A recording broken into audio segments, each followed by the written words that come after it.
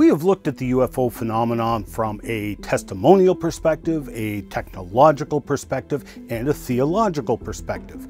Now let's examine UFOs and aliens by listening to the message of these alleged aliens and see if we can identify if these are the aliens we're looking for. This is part 4 of the Genesis Week Special Report mini-series.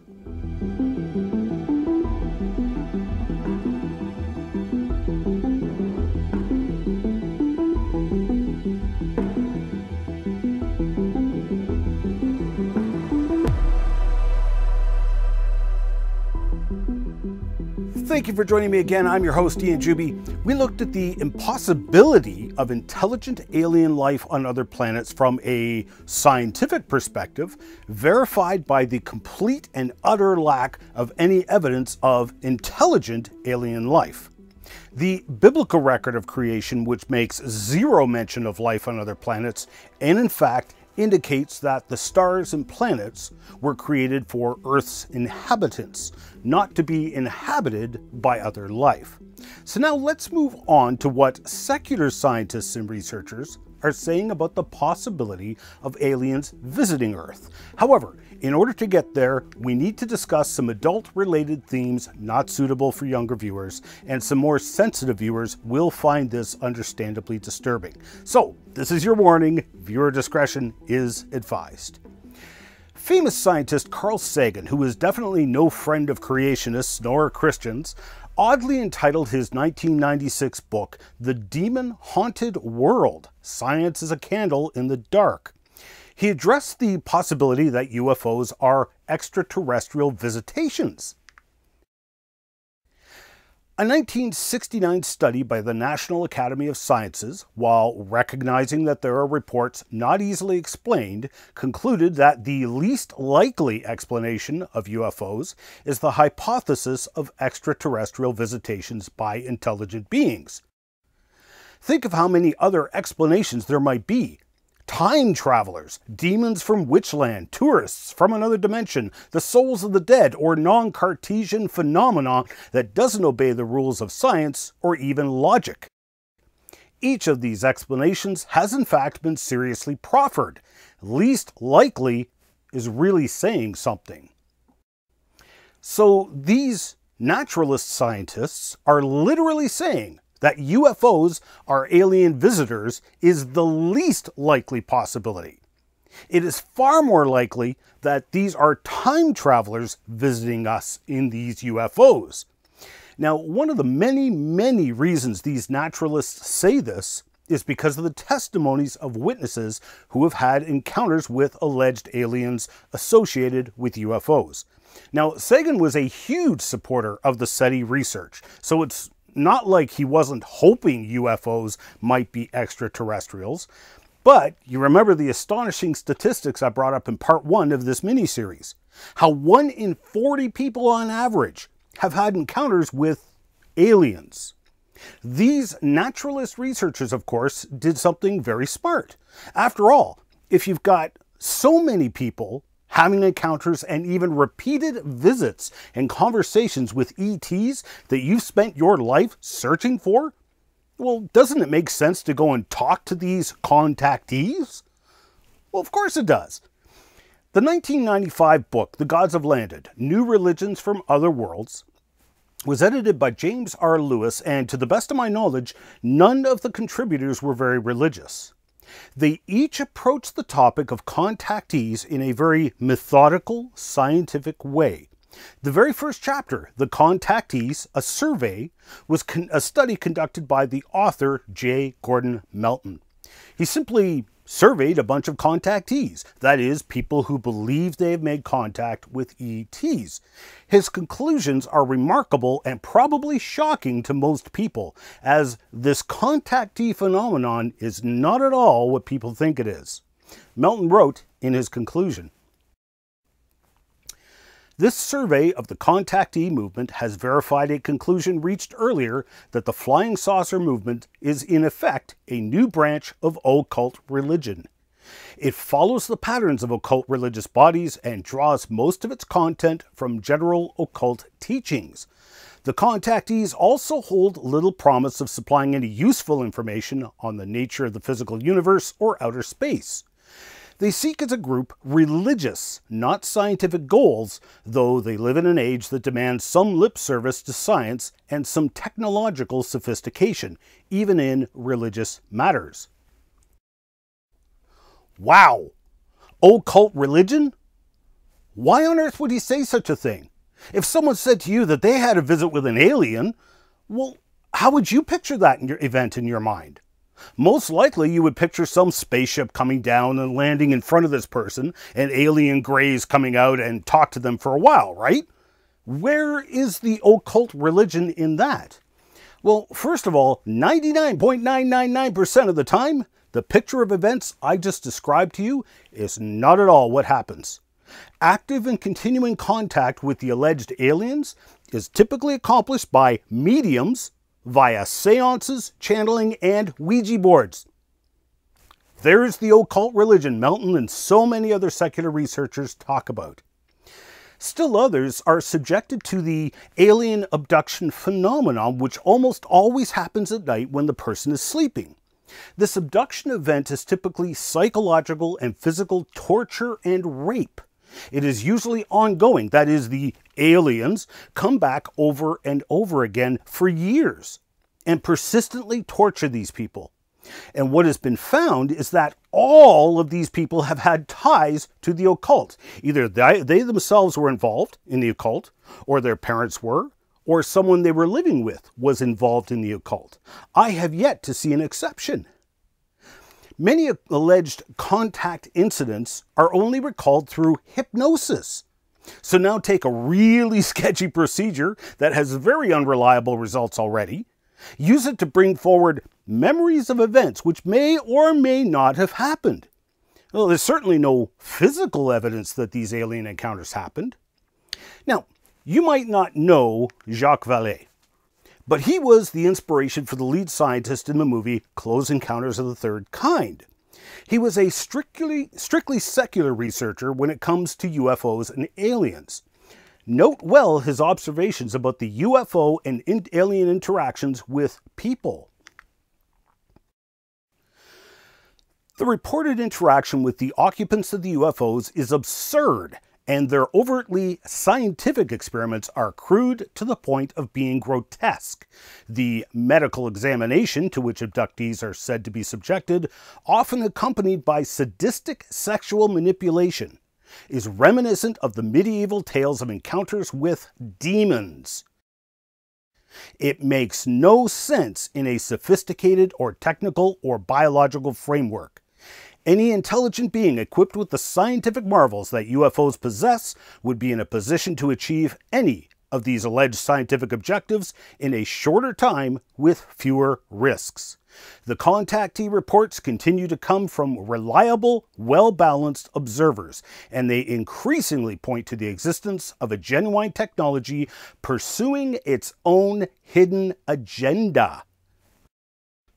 Hidden agenda?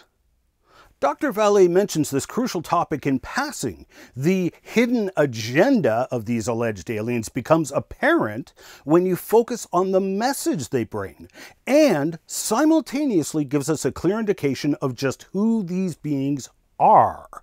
The message of the alleged aliens is fairly consistent in its goals, though the message has changed throughout the centuries to match the popular science of the day.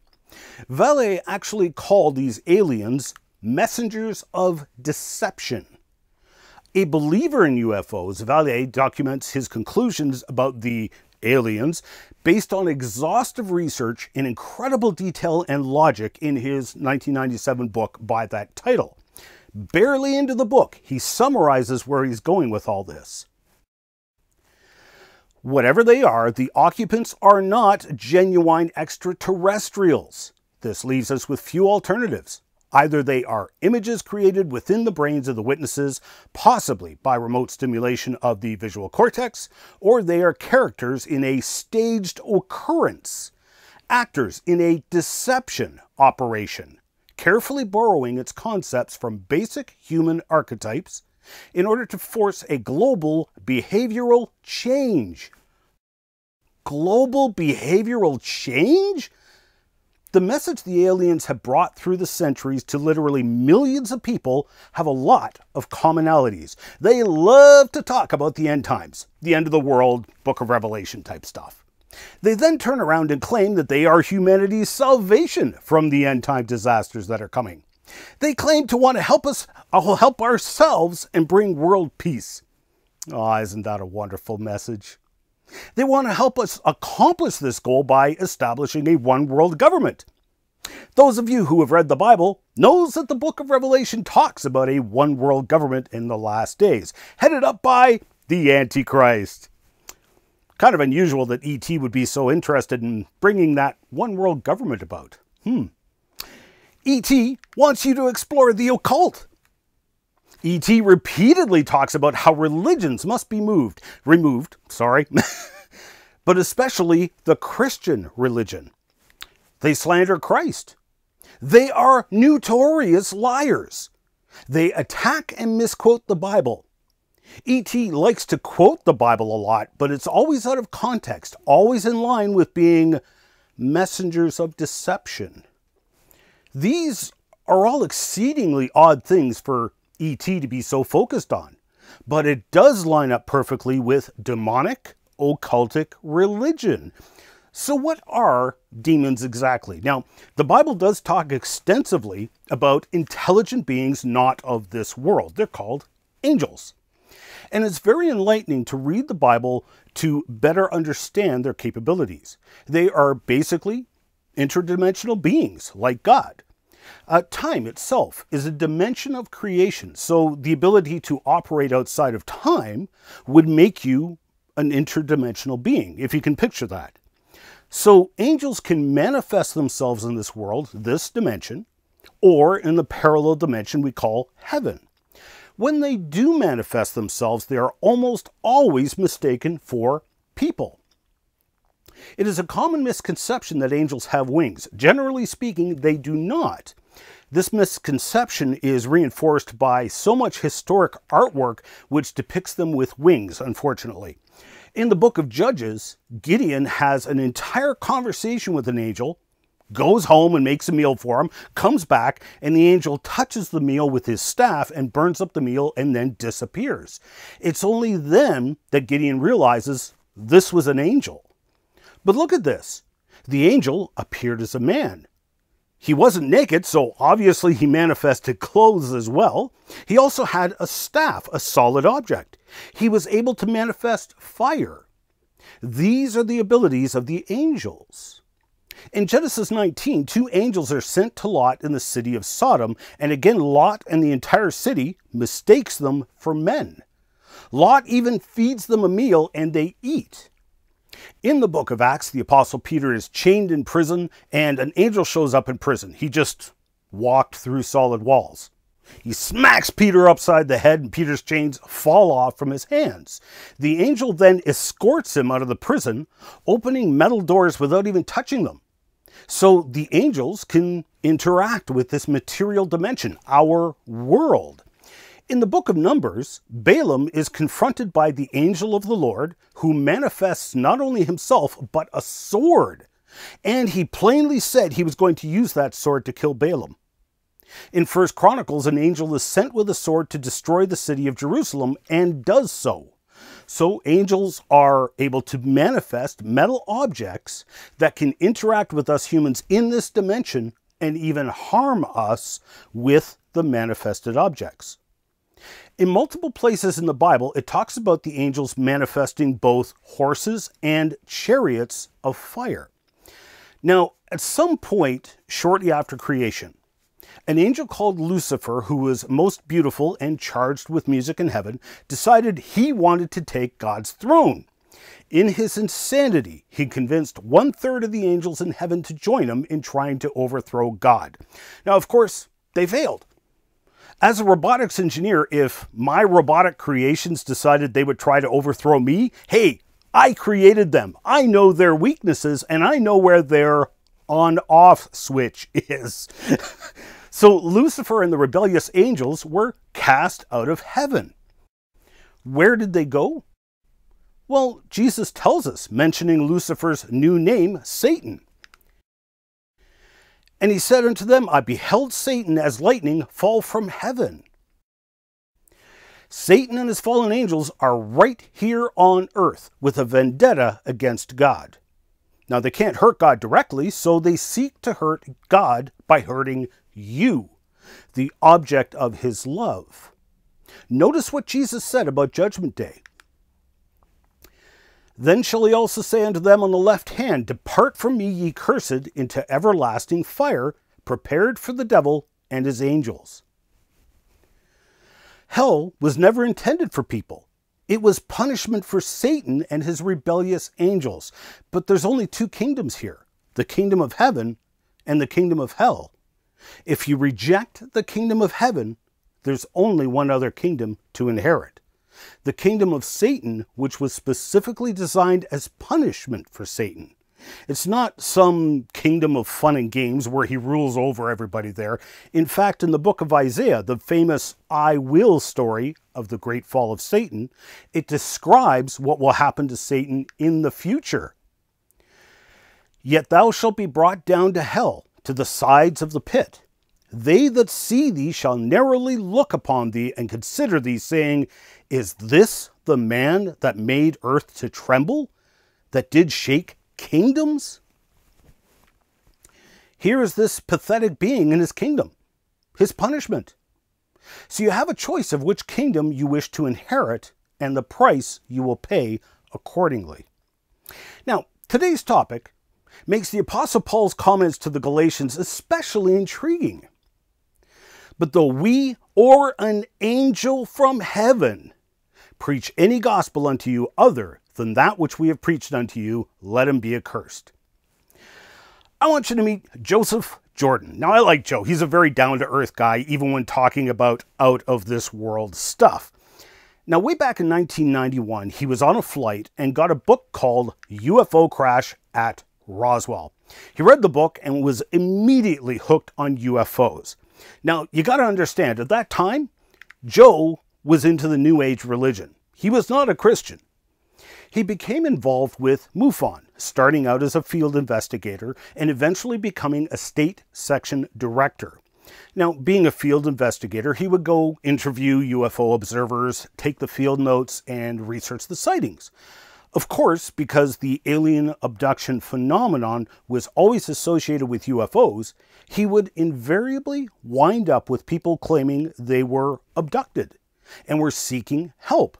Joe would faithfully document their incident. Then one day he met a man by the name of Bill Defendahl. Now, Bill was a typical alien abduction survivor, and he shared a story of one of the many attacks. The aliens had already been coming for a long time now, and the attack started again one night while he was sleeping. In his words, the aliens showed up and put a pole up his anus and suspended him in the air on this pole. Now, Bill had only recently become a born-again Christian. You could never stop these aliens and attacks. It left you completely helpless. Bill was desperate, as always, but now something had changed. He had had a personal encounter with the Lord Jesus Christ. So, out of desperation, he called out to Jesus, Jesus, help me. The aliens made a sound like they were hurt, dropped him on the bed, and never returned. Old New Ager Joe here was completely taken aback by this. What do you mean they stopped? They never stop. Joe started asking around with other researchers who all privately admitted what nobody wanted to publicly acknowledge, that they had encountered this before as well. Joe wound up having his own personal encounter with the Lord Jesus Christ and became a Christian through all of this. Meet Guy Malone. He's a really cool guy who was your typical alien abduction survivor until one day he too became a Christian and discovered the real identity of these aliens, and that through the name and power of Jesus Christ, he was able to end the alien abduction phenomenon. Now, the name of Jesus wasn't some magic wand, but rather it was the abductees' allegiance and personal relationship with Christ that ended the alien abductions. Guy asks a profound question of the rhetorical kind. If they were aliens with superior technology, do you think the name of Christ would stop them? The name of Muhammad doesn't stop the abductions. The name of Buddha doesn't stop them. Medications and psychological therapy doesn't stop the abductions. In fact, it's sad to say that for most churches, if someone came to them looking for help because they were being abducted, raped, and tortured by aliens, the churches would probably point them to psychiatrists who are of no help. While the church is the only one that has the answer to the problem. Guy and Joe started the CE4 research group. CE4 is a reference to Close Encounters of the Fourth Kind, or Alien Abduction. Guy moved to the thriving metropolis of Roswell, New Mexico, made famous by the Roswell UFO crash of the 1940s. Guy set up a ministry to alien abductees right across from the UFO Museum in Roswell to show these people how they can terminate the rape and torture events by establishing a relationship with the creator of the universe, Jesus Christ. The CE4 research group has compiled the testimonies of hundreds of abductees who have been set free from the reported torments of the alien abduction phenomenon. You can read and sometimes hear the audio testimonies of well over 100 people who were willing to share their testimony on the CE4 research website, alienresistance.org. Joe Jordan and Jason December also just recently released an excellent book, Piercing the Cosmic Veil, which was the contributions of various authors, including yours truly. They cover the topic quite exhaustively and include multiple testimonies of alien abduction survivors, all revealing the true nature of the alien abduction phenomenon. I want to close out this series by visiting the website of some very famous contactees, the Heaven's Gate cult. Now, the website is still maintained to this day by an unknown individual, as the cult members all committed mass suicide in March of 1997. As we wade through their writings, bring to your remembrance everything we have learned in the 4 parts of this mini-series as they exemplify the UFO alien phenomenon and its dangers. Please note, these people are dead because of their beliefs. They were a religious cult started by Bonnie Nettles and Marshall Applewhite, who believed that not only were they in contact with an ET, well, let's just read the statement by an ET presently incarnate. Their words, not mine. In the early 1970s, 2 individuals, my task partner and myself, from the evolutionary level above human, the kingdom of heaven, incarnated into, moved into, and took over 2 human bodies that were in their 40s. I moved into a male body, and my partner, who is an older member in the level above human, took a female body. These 2 alleged ETs called themselves T and Do, and as you can see here in their channeled writings, channeling is an occultic practice. Through the bodies, they possessed the bodies of Nettles and Applewhite. They admit it right there. ET doesn't possess people, but demons do. And that is exactly the description of demon possession. Notice how they tie evolution together with their claim to be ETs, and that the kingdom of heaven is the next step in human evolution. Of course, to get to the kingdom of heaven, the evolutionary level above human, you have to die. Which they did in time with the visit of Comet Hale-Bopp, as the ETs told them that their spaceship was hiding in the tail of the comet. Notice how ET repeatedly quotes the Bible, including multiple quotes from Jesus talking about dying. But Then E.T. claims that Satan and 1/3 of the angels that fell with him are previous humans who rejected the next level of evolution and are now Luciferians, deceiving people, and that Christians are deceived into believing Jesus was God incarnate.